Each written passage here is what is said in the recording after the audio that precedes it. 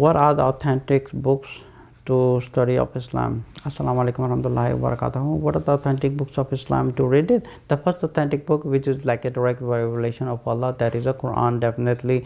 And the second authentic book is the Hadith book, and among the Hadith book there's a 6 popular Hadith books.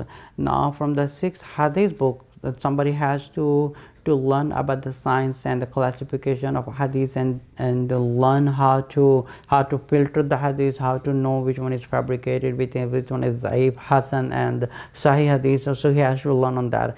And you can study any books of those scholars whose Aqidah is pure, who believe there is only one creator, and of those who believe to follow the teachings of the Prophet ﷺ. And by any scholar who write, for an example, if I write a book and I believe Allah is one, and I believe I follow Sahih Hadith only, so I might come with writing a good book on some topic. But within the topic, if I start talking about some other stuff, some awliyas and some walis, and some other scholars said that, some other scholars said that, as a knowledge you can read it, but you are not allowed to follow my book. You are allowed to follow only Quran, and you are allowed to follow only the Sahih Hadith, that is an authentic teaching. So you can read and you can listen to any scholars you want, but you can stick to the Quran, and you investigate yourself and you search yourself. The more you search, Allah will show you the right way. Go to the Quran and go to understand the Arabic language, go to learn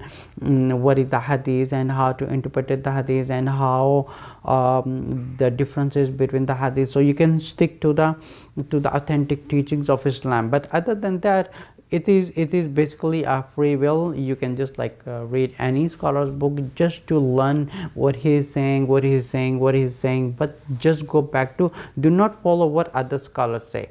You need to go back to what you can get an opinion from any scholars, but you have to stick to the teachings of the Quran, what Allah says. Number 2, what the Prophet ﷺ said. These are the 2 things you have to stick with. That this is an authentic teaching. Other than everything else is an opinion. Like for example, there's a 4 great scholars of Imam Shafi, Imam Ibn Hanbal, Imam Abu Hanifa, Imam Malik rahmatullah alayh. May Allah bless all of them.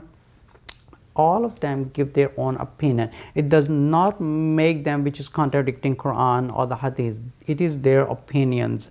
So by the opinions, even it's a 4 scholars of the 5 scholars, or you get an opinion from me, or you can get an opinion from anyone. It's just an opinion.